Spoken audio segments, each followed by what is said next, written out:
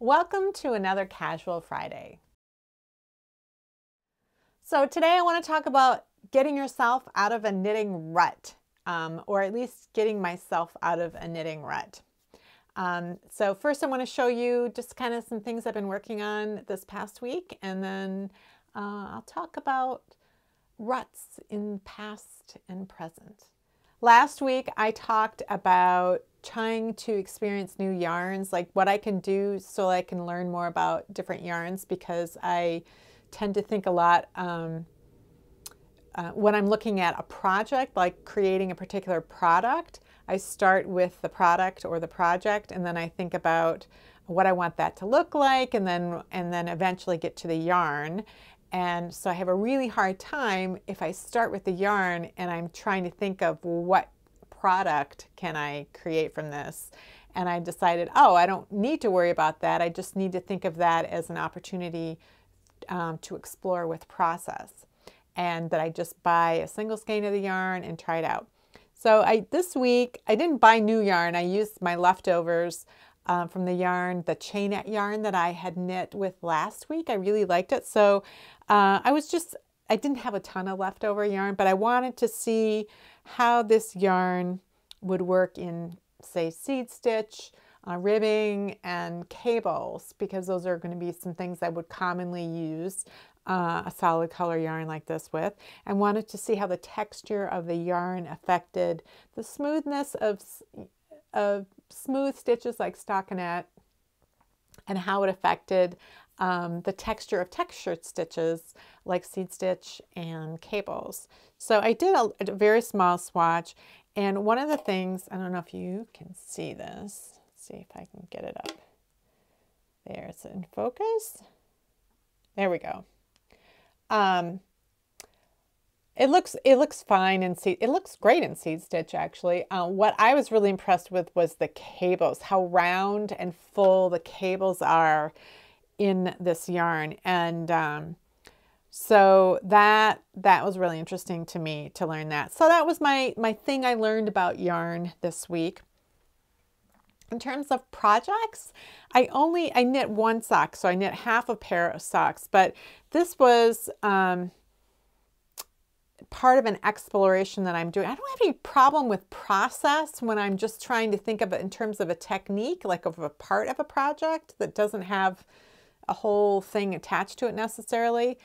Because I want to do a new series of videos on sock heels. I did peasant heels and short row heels last fall, and because I was really interested in not just how do you do this heel, like what are the standard instructions, because I think that those are easy enough to find. What's harder to find is specific instructions for modifying those types of heels in order to get a good fit, because I avoided them for years because they don't fit me, and the instructions for modifications were always so vague. Well, just add a couple stitches here or use a larger percentage there. This just doesn't work. So so for me, I want to understand more about different sock heels and not categorize them by, well, this type of heel is really good for people with high insteps. This one is really good for people with flat feet. It's of some interest, but it's more interesting to me if every knitter has access to every type of heel, either because they like the aesthetics of it, or because in the particular sock that they want to knit, that construction would work really well with their stitch pattern. There's all kinds of reasons why you might want to try different kinds of heels, and just for variety's sake, but you need to know how to make them so that they fit, instead of saying, oh, well, that one doesn't fit me, I can't use that one. So I know a lot about heel flap and gusset construction, and it's very straightforward to get that to fit. So I was interested in some of the other heel flap constructions that people commonly use, and they talk about and typically these are heel flap constructions where the selling point is, well, you don't have to pick up any stitches. And to me,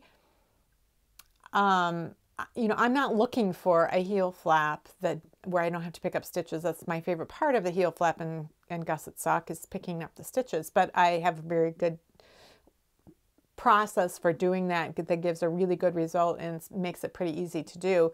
So I was more interested in, well, how are these other heel types constructed, and then how, like, what is the math of it? Like, what is the architecture of this heel, so that if you did need to make modifications, how would you do that? Because that's what I'm looking for, is how can this heel be used to fit other people? And because my assumption is always that because I have such a tall, high arch and long heel, that I will typically have to make some sort of an adjustment in order to make a particular heel work for me. So one of the heels that I wanted to look at again, because I hadn't tried it since probably the first year that I was a sock knitter, and that's the strong heel. And it's not called the strong heel because it's wears better than other heels. It's named after the person who created it. And that heel was first, apparently it was described, or there was an article on it in Knitters magazine back in, I think, 2003, and it's a really hard issue to get hold of. So this is before Ravelry. And so before Ravelry, I was in these couple of Yahoo groups for sock knitting, and one of them, every 2 months, they had a new sock pattern. They'd have a free sock pattern. It would be like a knit along. Here's the sock pattern, and here are the different interesting things about the sock that are different. And then you have 2 months, and you could upload your sock pictures, and then you could see what other people did.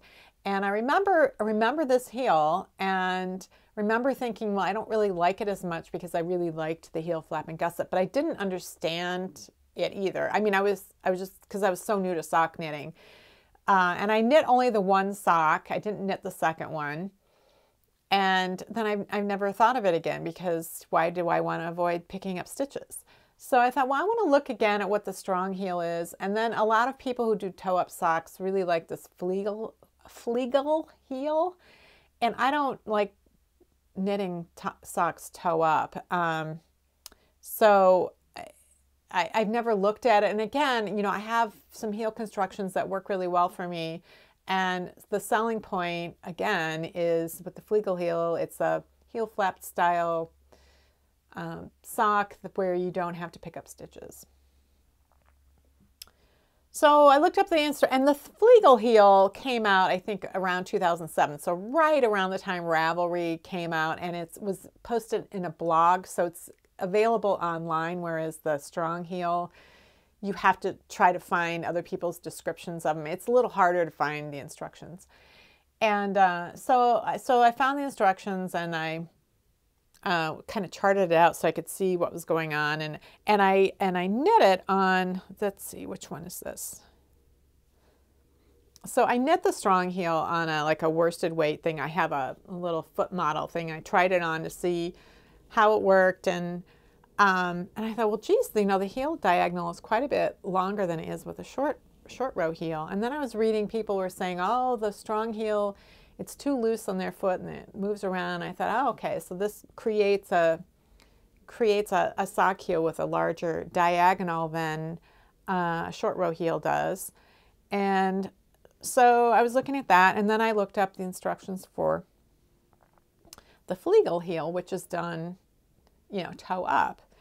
And so that one, you know, starts at the toe, and you have increases, whatever, and you have the back of the heel looks like this, with some short rows back and forth with decreases. But I was looking at the instructions, and I'm like, well, this is the same thing as a strong heel, just as it has the decreases are pointed in different directions. So if you So this is the Flegel heel that was knit from the pink up to the dark, and then this is the strong heel, which is started from the dark down to the pink. But if you turn it upside down in the direction that they were both knit, then you can see more clearly that it's the same heel. And again, it's just that like one of these will have like a SSK on one side and a purl two together on the other, and then the other ones knit two together in SSP. And it's the same thing. So, but then I started thinking about it, and I'm thinking, well, how else can you do these increases? Like, you don't have to place the increases at the sides where right by the instep. You could really put them anywhere. You could put them at the back of the heel. So then I started playing with that, and so I put let's see if I can do this. So I put the increases at the back, and it creates this little kind of triangular flap at the back. I cannot do this and look in the monitor. So so it gives a different look, and it allows you to do a different sort of thing with the stitch pattern if you wanted to maintain it and just split it in the back, rather than putting the triangle somewhere in the middle here on each side. And so I thought, well, that's really interesting. So I thought, well, I'm going to try it in a sock. So that's what I did with the sock, is I used the strong heel, but I placed the increases right here, starting in the back and then gradually out. And it just creates a different shape, but it fits me really well just the way it is, which is probably why it's too loose for a lot of people. But this is the kind of thing that I just like to experiment with and try to see how it works. I'm still working on figuring out the exact way to modify it for people who may have different size feet, especially, if they have a mismatch between their ankle and their foot, or they have flat feet or really high arches, like an exact way to figure out how to make the heel so that it fits, because that's the only way I think it's useful. So to me, this is a really good example of getting myself out of my rut. Like, I just accept that I really like the normal heel flap and gusset construction, and it works really well for me. I'm not looking for a better solution. With the short row heel, I was like, well, okay, I want to do that, but I have to find a better way. So I really worked hard on it. So this is the first time I really looked hard and experimented with another sort of heel flap construction, not because I needed to, but just because I wanted to see, well, what are the selling points for me, not what is the selling point for somebody else. So somebody who doesn't like picking up stitches might love this type of heel, but that's not why I like it. I see other interesting design possibilities. And so I need to open my mind more to being less dismissive of something just because of the way other people are talking about it. So, I don't know, I think it was about 10 years ago, we went to England with my husband's extended family. Like, there was 12 or 13 people from age 3 to 73. So it's a huge range of people. And there were certain things that we were all going to be doing as a complete family, but we couldn't do all day, every day that way. You just can't do that with people maybe who have some mobility issues or kids who are little, or, there's just too much. So we had certain things that were being planned. And I had mentioned, in my online writers group, I had mentioned that I was going to England, and one of the women who lives in England just jumped on that and said, is there any way that we can get together and meet up? Because most of us were here in the United States, and there was a annual national conference that a lot of us would go to, and so we would be able to get together once a year for a dinner. Not everybody, but anybody who was at that conference. So a lot of us had met each other in person, but she was in England, and she, was kind of really longing to have that actual face-to-face contact.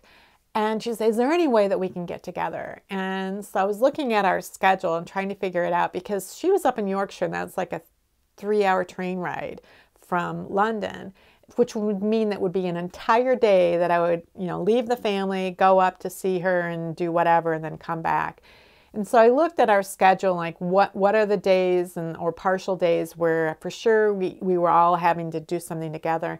And I discovered that, well, the day after we got there, which would be the total jet lag trying to get acclimated day, that would be the day that I would have available to go up and see Rachel. So, you know, I checked with my husband and my kids, and everybody okay with that? And they were. So the morning after we flew in, it was like I had to get up at like 4:30 or 5. It was already so discombobulated. I got on a train up to Yorkshire. I was afraid to sleep on the train because I was afraid that I would just pass out and then miss the station. And so I stayed awake on the train pretty much.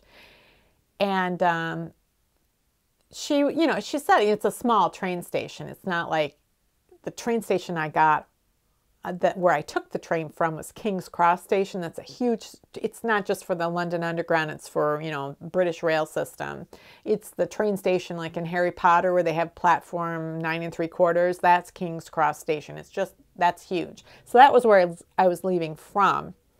But I was going to Harrogate, and so she's like, oh, it's a small station. So in my brain, I'm thinking it's like an Amtrak station here in the U.S., which when I was a kid, we used to take Amtrak. And so, you know, you get off and there's like the little building there, and that's it. There's you can't miss somebody. So I get off and then I realize, oh, there's no way for somebody to meet you on the platform. You actually have to go into the station building. So I get into the station building, and it's like, it's not just like a one-room building. It's like there's like a corridor and there's shops and all kinds of things. So it was bigger than I thought. I mean, it was small, but it was bigger than I thought. And there are all these people coming and going. And I didn't know what Rachel looked like. That was the thing. She didn't know what I looked like, and I didn't know what she looked like, because all of our forums were all text-based. There were no photos. And that was the moment when I realized, wait a second. Maybe I should have asked her to send me a picture of herself so I could recognize her. Because then my thought was, well, she gave me her phone number, but I don't even know how I would call that from my cell phone without, you know, I didn't know how I was going to do that. What happened? What if she had a flat tire? What if, you know, what if she never showed up? Like, how long do I wait for? How long do I look for? I was like, all these things. I was like super tired and trying to think of all this. And I'm walking down this little corridor, and then I see a woman just kind of leaned against the wall, you know, like this, looking. I'm like, oh, like Rachel? She's like, Rox? So I'm like, oh, okay. So we found each other. And it's only like 9 o'clock in the morning by the time I got there. So we get in her car, and she's got all these plans to show me all over the Yorkshire Dales as much as she can. And so the first stop, and I had no idea, you know, I didn't know what there was to see. I didn't know what she had planned. I didn't know if we were just going to go somewhere and chat for 3 hours and I'd get back on a train and go back. I didn't know what we were going to do. So, so she took us, she was driving along, she says, oh, I want to take you to the Fountains Abbey. And, okay. And she's like, it's the most well-preserved abbey ruins in England, or, you know, something like that. I'm like, okay. So we get there, and so there, you know, there's some partial walls, you know, it's a ruins, but, you know, it is fairly well preserved. Like, you could tell where certain parts of it were. And she had a little map, and she's like, okay, well, here's the layout of the abbey, and so we can tell where all the different parts were. And I'm like, well, how do you know that? She's like, well, all of the abbeys have this particular layout. And I'm like, well, why are all the abbeys in ruins? And she said, because Henry VIII, you know, when he split with the Catholic Church and formed the Church of England, that was the first order of business, was destroying all of the abbeys and the nunneries and all that kind of thing. And it's like, oh, okay. When was that? Well, like 20 or something like that. And so we're walking around, and it was a beautiful setting. And I felt like I had to talk to her in hushed tones, like we were in a library or something. There were no other people around. There were no signs of any other humans at all. Like, there were no planes flying overhead. There were no cars driving by. There was no distant sounds of trucks rumbling or anything. It was both really quiet and really noisy. And it was really noisy because it was really quiet. So there were no human sounds, but I could hear this buzzing, and it was a pretty loud buzzing, and I thought maybe it was like a tower, like electrical towers or something. I'm looking around for towers. I'm like, what is that buzzing sound? She's like, oh, that's the bees. And I'm like, well, there are hives around here somewhere. She's like, no, it's just like the bees there were enough bees out in the fields with where all the flowers were, you could hear the bees. And, you could hear the birds tweeting and everything too, which, I'm more used to that. But being able to hear bees just in the field. And then there were sheep. And they were just wandering around. They were just wandering around. It wasn't like they were fenced off anywhere. It's just sheep wandering around. And so that was like my first, like, oh, I didn't know there were going to be sheep. I love sheep. They provide wool, which makes yarn. So it was like it was just a fascinating place to be. And so then she said, well, I want to also take you to, there's this brewery that they open at 11 and they have tours and we can eat lunch there and stuff. And I said, oh, okay. And she said, well, they're not going to be open for a little while. So she pulled over on the side of the road somewhere. And she said, well, I brought a flask. Do you want a drink? And I'm thinking, I'm American. And to me, a flask is like a little personal liquor bottle that you carry in your coat pocket. And I'm thinking, I don't think I should be drinking alcohol. I don't think she should be drinking alcohol like at 10:30 in the morning. And then we're going to a brewery. And so she reaches behind her seat in the car, and she brings us a thermos full of tea. And she's got a little package of biscuits, cookies. And so we had some tea, and I'm like, oh, I just started laughing. I'm like, you won't believe what I was trying to figure out, how I was going to handle you, doing a little drinking in the morning. So we had our tea and biscuits, and then we decided to go to the brewery. And we get to the brewery, and what is the brewery? It is the Black Sheep Brewery, and big painted sheep mural on the side of the building. So that was delightful. I'm like, more sheep, yay! And so we went on the tour, and we had our lunch and stuff, and then she had a couple other places she's trying to race me around to, so I can see everything. And so we went on. She's like, oh, she's telling me about the public land or public walkways or however it works. So people own the land privately, but there are some really ancient trails that have been there forever. And people have the right to continue walking on those trails. So it can be your private land, but they have this trail and you can go on. So she wanted to take me up to this trail somewhere. And there was a very narrow paved area. So we parked where the paving ended because she didn't want to take her little car on the rutted road.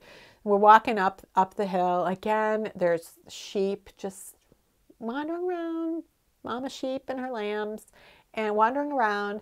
And then she's like pointing at this road, and she's like, well, that's a Roman road. And I was like, what do you mean it's a Roman road? And she's like, well, the Romans built it. So for a girl from the Midwest, that, just trying to comprehend that this road has, like the Romans, like this is an actual road. It's not just a little walking path that people have been using. This is a road that they built, I don't know how many years ago, 1,000 years ago or more, 2,000 years ago. I don't know how long ago. It's crazy. So, I didn't know what I was getting myself into when I went up there. And then I saw these wonderful things that have nothing to do with knitting, but the sheep did. And that was just like a little delightful thing for me that, oh, that's an unexpected surprise that I really love. I mean, this is really interesting and that's really interesting. This other thing's really interesting. But then every place we went, there were sheep. And so I just loved it. So we went back down to London that night. And then we were doing all of our family stuff, and there was going to be one day, like on a Sunday, where we were all going to go on this little tour. We're going to have a guide and on a little shuttle bus, and we weren't sure exactly which location, but that was going to be on Sunday, so everybody had to know on Sunday we have to be up at a certain time, ready for that. So the Saturday, though, I was like, well, I'm going to get up first thing in the morning. Does anyone want to go to the Victoria and Albert Museum with me? Nobody wanted to go. So, because I wanted to get up really early, and I wanted to go there because I had looked up on the internet like a month before. I come across it, and I thought, oh, I want to see this when I go. They have these display of really early knitting, like 300 or 400-year-old knitting of different things that I'd seen on the internet. This is 10 years ago with my not great resolution screen, and I wanted to be able to like stare at it and count stitches and look at it from all sides and just really look at it. And I was perfectly happy that nobody wanted to come with me because that meant that they wouldn't get bored. So I get to the Victoria and Albert Museum. I'm standing outside waiting for them to open. And I get my little map to where is it? Where is it? And I go up there. I'm looking in the room. I'm looking at every display case. Where is it? Where is it? Where is it? I can't find the knitting. And so I went over to one of the docents and I asked him. I said, "There's supposed to be like these really old examples of knitting. You know, do you know where that would be?" And so the docent went and looked back and came back and said, "Oh, that's not on display right now. Only about 10% of our collection is on display," that was when I learned that museums don't just have everything out that they own, that very little of what they actually have is there. I was so disappointed. I just couldn't believe it because I've been looking forward to it for like a month, hoping that I was going to have a chance to be able to get to the museum. And I'd planned for it, and I got on I was just so upset. So they had a bunch of other textile stuff going on in that museum. And I think there was an area where there was a woman had donated all these knitted suits, like she had hand knitted these suits in, I don't know, the 1940s or 50s or something.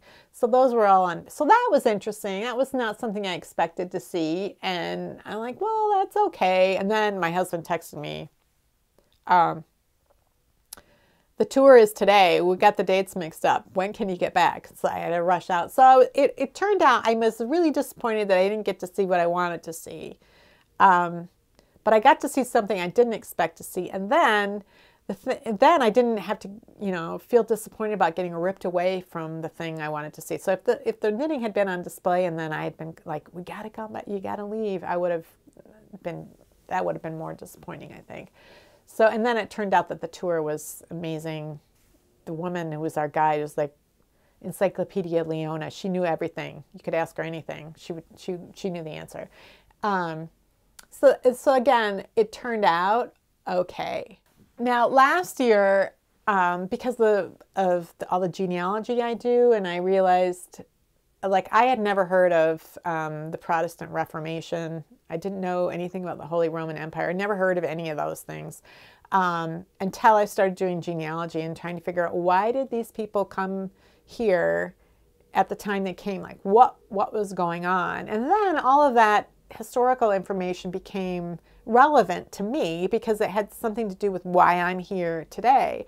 So last year, during when the girls were home for winter break, there were people I kept hearing about. "Oh, there's this exhibit on at the Minneapolis Institute of Art. It's on Martin Luther, and it's really amazing. You should go see it." So I was looking online. Well, what is it? Oh, well, the German museum where all of this stuff that was going to be on exhibit here, they were had lent all this stuff out to maybe I think it was just going to be in New York and Minneapolis, maybe one other city. They were loaning them out for the year because they were refurbishing their museum in preparation for the 500th anniversary of the beginning of the Protestant Reformation. And so I'm like, oh, that's what that is. Well, that would be interesting to go see. And it was something to do. We were all in the girls like museums, and well, we'll go see it. We had to get tickets and have special time to show up. And I'll go in there, and it's like really crowded. Even though you had to have a ticket to get in, it was like really crowded and a lot of people. There are a lot of rooms with a lot of stuff. It's kind of like a lot to absorb. And I was walking through this one room, and I was approaching most of the rooms you just walk from one, they have just an open doorway, and this one was like, had closed doors, and I was looking at it like, well, is that closed off? And then I saw someone approach it and went, it's like on Star Trek, whoosh, just open and then closed again. And I was like, oh, and I'm looking at the doors, walking toward them, and out of the corner of my eye, there's this rectangular glass case off to my right, and it's like a radar thing. It's like I saw a glove on display out of the corner of my eye, and I looked at it, and it was just like a couple of feet away from me, and I knew that that was a knitted glove, and I just knew it. You couldn't see the stitches from there. In fact, I had to get up next to the case, take my glasses off so I could, I can see well without my glasses up close. And I'm looking at this glove. I'm like, it is knitted. It is knitted. I can't believe this. Oh my gosh. Oh my gosh. And I was looking at the fingers were like maybe an inch wide. And so I was counting stitches on the finger, and they're like 20 stitches. So it's like, the gauge was like 20 stitches an inch. So it was this white glove, and it had all this really elaborate embroidery and applique stuff on the back of the hand. And there's just one glove. And it was like such an unexpected surprise. And I was like almost overwhelmed. Like I couldn't believe I was looking at this glove. And there was no, the edge of the glove was just knitted all the way because the purl stitch hadn't been invented yet. So, and I'm like, where's the card for this? Where's the card for this? So I found the information card, and it was like a 500-year-old glove. And I'm trying to do the math in my head. Like, is that even possible? Is that accurate? Could that be right? Would they have had knitting in Germany 500 years? I'm trying to think about like when knitting came into Europe, and could that be accurate? And just like, oh, I couldn't believe it. I couldn't believe it. And so excited. There's one other woman who kind of heard me, like how excited I was. And I never would have known that was knitted. Oh, thank you so much. So I was so excited. And then I finally went through the glass doors and to the other room. And then I saw a sign on the wall. It said it was okay to take photographs if that wasn't a flash photography. So I turned around, because I had assumed you couldn't take pictures of anything. Turned around, went back in there, I got my phone out, and I was trying to get a picture in focus of this glove, and got the picture, and then, because everybody else in my family, they were all, in the next room. So, but I forgot to get a picture of the card.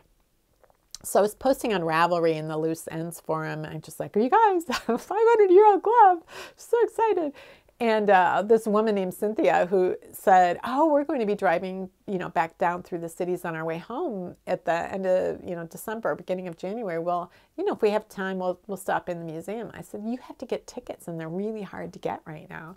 So she went online, got tickets, and I said, if you go, can you take a picture of that, of the card? Because I can't remember exactly what they said it was made out of, and I just wanted the information. So she did. She went and she posted the information, or she took a picture of it and then posted it in that thread. And it was like, it was so, I was one of those things where here I was going to this thing to learn about something that was, interesting to me. And then to find all of a sudden this 500-year-old glove, and to understand the significance of it, I think for me is part of what was so thrilling about it. So then in February, I went to one of the Minnesota Guild meetings. Knitters Guild meeting. I don't go very often. Like, they're on Tuesday nights, and a lot of times if I'm uploading a video, it doesn't work out. And they always have good programs every month, and I keep thinking, oh, I should go, and then I don't. Well, in February, they always have, like, for members only, because normally anybody can go to one of the programs. For members only, they have a tea, and they do it on a Sunday afternoon, and there's no program. It's just purely social. So I went to that last month, and then somebody stood up and said, oh, there's this, in celebration of the Latvian 100th anniversary of Latvian independence, there's this suitcase exhibition of a bunch of Latvian mittens that is going from place to place around the country. And I thought, well, that's an interesting thing. And I do that a lot when they announce these things, that they go, oh, that's interesting, then I never do anything about it. So I put it in my phone, like to put it in my phone to remind me to go look it up and get the date and find out all the information about when it was going to be there. So I got home, and I did remember to look it up, and it's here March 20th to 30th, 10th to 20th. What's today? Oh, it's the 10th to the 20th. So, so it was last Saturday was when they were going to have a little program. Like there's something going to be talking about all of it, and an informal tour of the mitten exhibition and all that. So I gave myself a 24-hour alarm, so it'd be on my radar. And then a 2-hour alarm, so if I had forgotten about it and hadn't taken a shower, I could get in the shower. And then I gave myself a half-hour alarm, so to remind me of when to leave. Because what happens with me is, okay, I need to do something. Oh, I've got 2 hours, and I get all absorbed in something, and then time flies, and I forget it. So I'd set these 3 alarms. So last Saturday, I'm sitting at my desk about 5 o'clock in the afternoon. I thought, geez, I thought that Latvian Mitten exhibition was supposed to be sometime around now. I'm going to look it up on my calendar because I didn't get an alarm, so it must not be this weekend. So I open up my calendar, and the event was still open. Like it was open for editing. Like I had set all the alarms, and then I had never closed the event so that it would actually show up on my calendar. So I missed it. And I was really mad at myself about it. I thought, well, the exhibition is still going on. I missed the program, but the exhibition's still going on. So yesterday morning, I drove down to, it's at this Scandinavian store. Like they have Scandinavian foods and products, and it's called Richardson's. And they have knitting classes and a lot of stuff there. They have a lot of knitting related things going on. And again, I had never been there. Like I'd never taken the time to go see any of the knitting related stuff that they have there. And that's, only there once in a while. Never did it. I don't know why. I just never did. So I thought, I'm going to go to this exhibition. So I went in there yesterday, and they had them hanging from the ceiling and around this table, but there was a meeting going on at the table, and so I'm like, oh, I want to see the mittens. And they're like, no, you can do it. And the women were in this meeting. And I'm like, is that okay with you if I videotape these mittens? Because then I was like, I can't just stand behind somebody who's sitting in a chair and then stare at these. It was a little weird. So I was videotaping all the mittens. And then I saw there were information signs about, they had different designs in different provinces or different regions of Lithuania. So then I really started to actually look at the mittens, because I was so kind of hyper aware of the people that were sitting there that I was kind of like, oh, I just videotape and then leave and look at the videotape. So I started realizing that, oh, the cuffs are different. They have different embellishments they do. They use different colors, different types of pattern. It was really interesting. So I kept going around more and more. They have some other kind of thing that's going on tomorrow afternoon, some sort of talk about, I think, just Latvia in general. But I had never paid any attention to Latvian knitting at all. And I thought, well, this is kind of interesting. And then looking at the map and seeing how close it is to Estonia, and then you look across the Baltic, and then you start getting Finland, and you get Sweden and Norway, and then you get the Shetland Islands, and you start to see how these stranded colorwork things are kind of related, but they all are different. They all of it influenced each other. And so they're having a Latvian mitten class. There's a Latvian woman who's going to be teaching a Latvian mitten class. Now, I could get a pattern and I could knit it just fine on my own, but I thought, this could be really interesting. So I'm taking the class because it starts on my birthday's next Saturday. So I thought, well, that's what I'm going to do for my birthday. I'm going to give myself this more in-depth Latvian mitten experience just to do it. So it was kind of a weird experience of the exhibition. It wasn't quite what I was thinking, with this meeting going on, and I was really disappointed to have missed the program. But I'm still glad I went, because then I saw them and I learned something about them. I learned something about this Richardson's. I'd never been there, and I kind of saw what they have. They have yarn and stuff there, and they teach classes. I just never looked into it. And so I think even if I end up disappointed by the experience that I thought I was going to have, it seems like it turns out that I end up with something else that's just as good. It's different, but maybe just as good. So that's the kind of rut thing I'm talking about. It's like I just kind of, you know, I let things go. I don't push myself, and I want to push myself and not look so much on the surface of what something is, whether it's a sock heel or a knitting experience that I've never thought about, never was on my radar. Just try it. Just go see what it is. Look for things, and it's only going to make my knitting better, and it's probably only going to enrich my just sort of sense of self. I don't know. I don't want to get too philosophical, but I don't know. So I'm just trying to get myself out of those ruts. I think the ruts can happen, like, I think the ruts can happen whether you're experienced or inexperienced. I think when I was an inexperienced knitter, I wanted to try all the things. And then when I tried all the things, or what I thought was all the things, then I was in this rut for 18, 19 years. I didn't push myself anymore. I just stayed even. And so I need to find ways to constantly push myself, I think. Otherwise,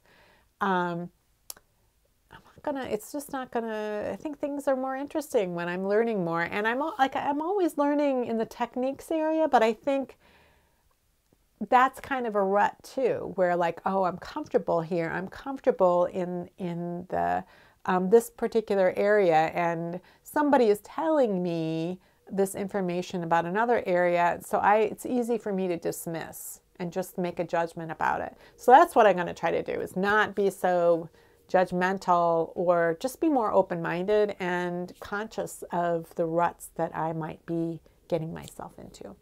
Oh, so if you are interested in this Latvian mitten exhibition, well, it's going to be here in Minneapolis till the 20th at Richardson's on Lake Street, but it's traveling. They pack it up in a suitcase and they send it off to different places. Sometimes it's displayed in yarn shops, and sometimes it's in like churches, or I don't know if it's been in certain museums, or I'm not sure how they decide where to put it. But there's a Facebook group for the exhibition, and I'll put it linked down below, and I asked if there was a calendar, because I couldn't find, like, how do you figure out where it's going next? And she said she was going to create one this weekend. And so if you go to that Facebook group and you don't see the calendar, you can even just post and ask, is it going to come to my city or somewhere near my city at all in the next few months or something. I don't know how long this thing is going to be traveling around, but it's interesting. It's something to do, and it's fun to get out in the community and see what's going on. You know, I've lived here for 30 years and I've never been to Richardson. I've hearing about it for years, never been there. So that was worth going. So that's it for this Casual Friday. I hope you can get yourself out of any sort of knitting ruts that you might be in, and I'd love to hear things that you might do to expand your knitting horizons. You can leave those down in the comments below, or on the Ravelry group.